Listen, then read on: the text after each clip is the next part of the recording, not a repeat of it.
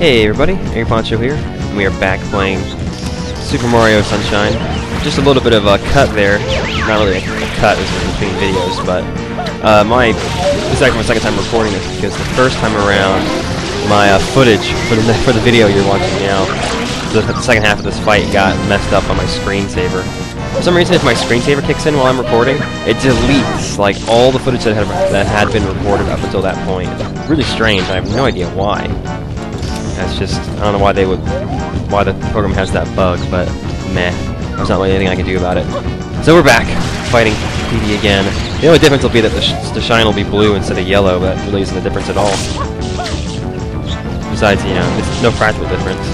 You play through the levels exactly the same way as many times as you want, and the only difference is that first time the shine's yellow, and every time after that it's not. Too close. Oh, no, I did get him. Okay, wow. That's lucky. Clean up some of the goo around here so the little splooge monsters don't get me. Dude, he's already getting in the water? Dude, I was on the wrong side of him, man. That's not cool. Meh. No, he's flying over the wall. Oh, don't go over there, dude. Then I gotta go follow him. Where'd he go? Where the hell is this guy? He's over there. Gotta get over there before he starts moving again. Got him. Alright, now we wait for our opportunity.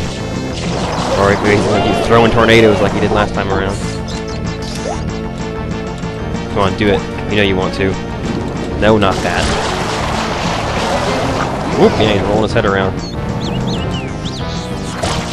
Middle hell. You get out of here. There he goes. That's what I wanted to see. Am I gonna get hit? I'm about to. Oh, he had just enough water before I got nailed. That's good. And that'll do it. Again, it's a 3-blow fight. This one is just a little bit longer because you have to chase him around in between blows. Excuse me. Just starting to get over my cough. Hey, it's a blue shine. It's just as good as a red shine. Or, red shine? No, yellow ones. Like golden yellow shines. But as you can see, the shine count at the top is actually 7. That would actually be shine number 6 if things were going properly. So there's number 6. And the next one that we're going to get is 7, because the footage for that one got deleted as well. Stupid screensaver. Anyway, yeah, it really wants us to know about that building over there that's covered in goo, but honestly, I don't care that much about it yet. Because the level we're headed to right now is actually a fun level. It's a good level for grinding lives, too. Shadow Mario. Wait, that's not it. We want Secret of the Dirty Lake. It automatically puts you at the most, like the most recent one, I guess I could say. I don't know. Whichever level has the highest number, it automatically puts you at that one. So it put me at 7, because that's where I am, technically. But here we are recording 6 again. And if you run through these little spouts of water that are shooting out here, it actually automatically refills your tank. That's what that sound is. And you can see the little water sparkles coming off of Mario.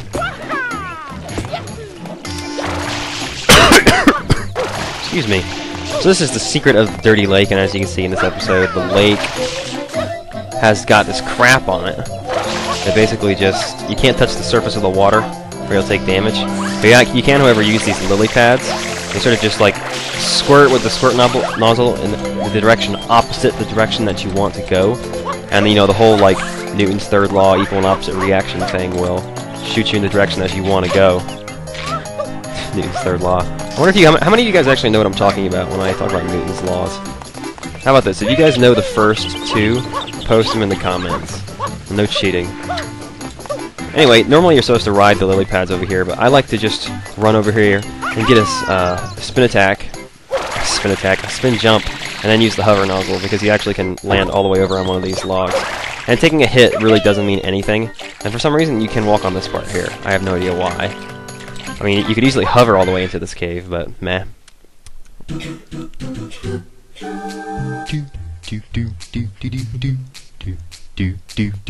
is a pretty cool secret. It's actually kind of a long one for early in the game. I'm surprised that they made the second one this difficult. But, you see I have the flood. And that's kind of weird because I'm not supposed to have the flood. I suppose this is my second time playing through, so I'm just not going to use it. Also, this pimple here, We're gonna come back and pop that to get a shine later. It's actually a red coin challenge. So anyway, this is gonna be so weird having it on my back but not using it. It's gonna feel really strange. Alright, so with these platforms, they flip in an easy to perceive pattern.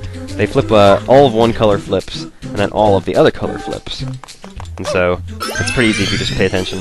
And you got an extra life right there at the very beginning. So if you can make it past that first platform bit, you get a life. So if you die later, you'll come out even. I actually ended up gaining a few lives when I was filming this, because I died a couple times. But I died after I'd picked up 2 extra lives, and so, because there's another one coming up. So I ended up actually coming out ahead as far as lives are concerned. Now we wait, and go.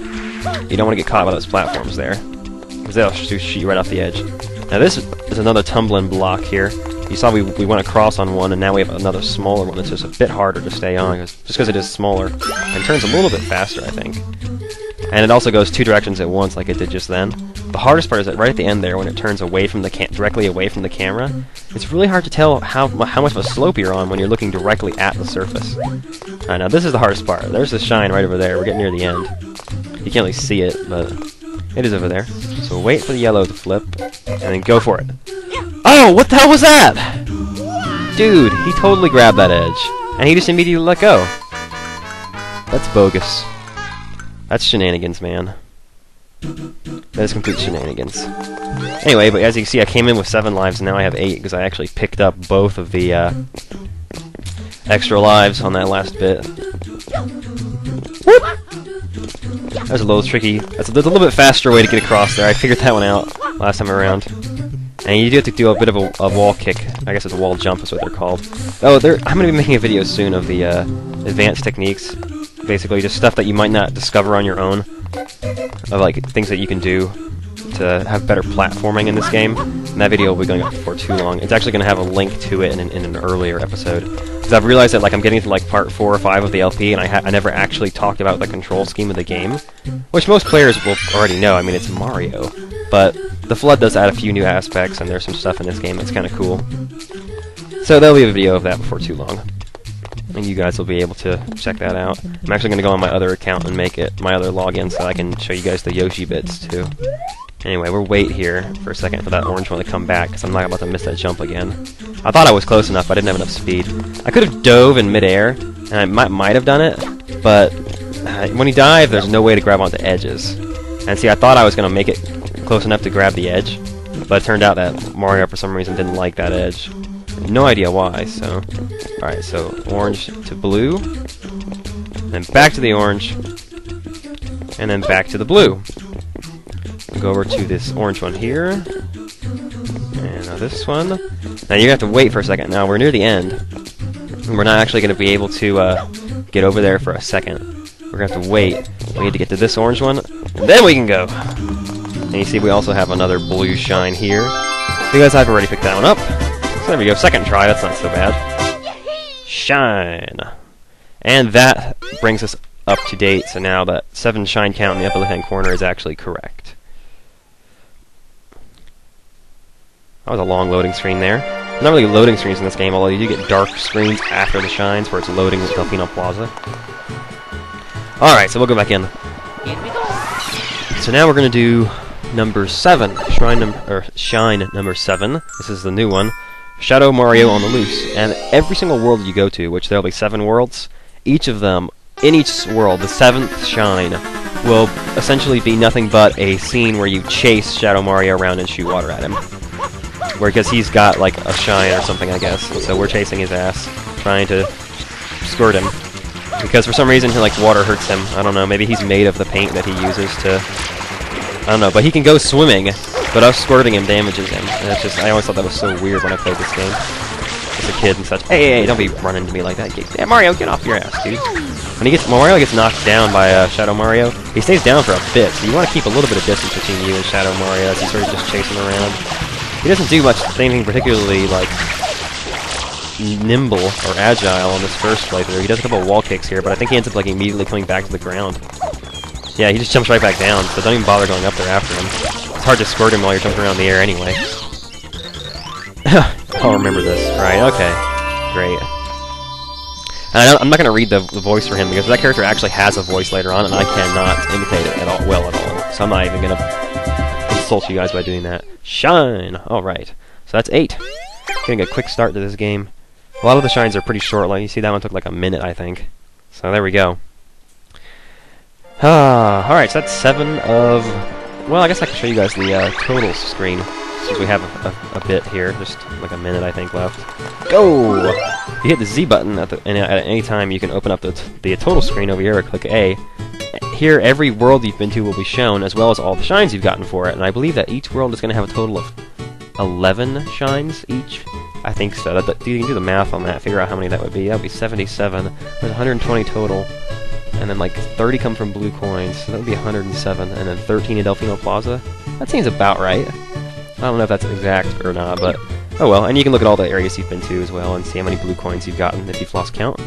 Anyway, but I'm running out of time, so I'll see you guys next time on Let's Play Super Mario Sunshine.